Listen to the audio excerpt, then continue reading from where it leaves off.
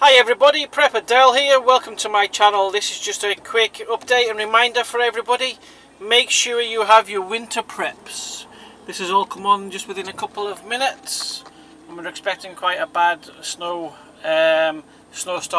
Make sure you've got plenty of preps in your vehicle. I carry mine in the front as also in the back. First aid kit, comms, I have an overnight an overnight day sack there. There's 48 hours worth in that, so there's 2 ration packs, things like that. I've got hot water, coffee. I've got under the seat storage. Under the seat storage I have other bags plus other ration kits and a sleeping bag. Also nice warm headwear in case you've got to get out. Make sure you've got your shovel. I've also carry spare boots. Also carry reading material. If you get bored or anything like that, just make sure you've got stuff that will occupy your mind a wee bit, keep your mind active.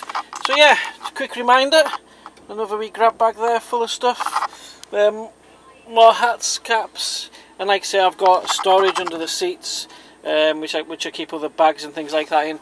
But just make sure you've got winter kit with you in your vehicle. Don't keep it in the back of the vehicle where you might not be able to get access. Make sure it's in the front, safely stored in the footwell, so if I have to brake suddenly or if I slide it doesn't go anywhere. I just run a bungee over that so it doesn't go off like a rocket. The Stanley flask, first aid kit's on the front there. So yeah, just a quick reminder, keep safe out there everybody, please. Please don't forget to like, comment and subscribe.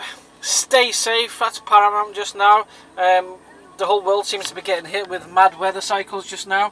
So stay safe everybody, stay prepared. You have been told, cautionary tale. Stay safe guys, Prepper Del out.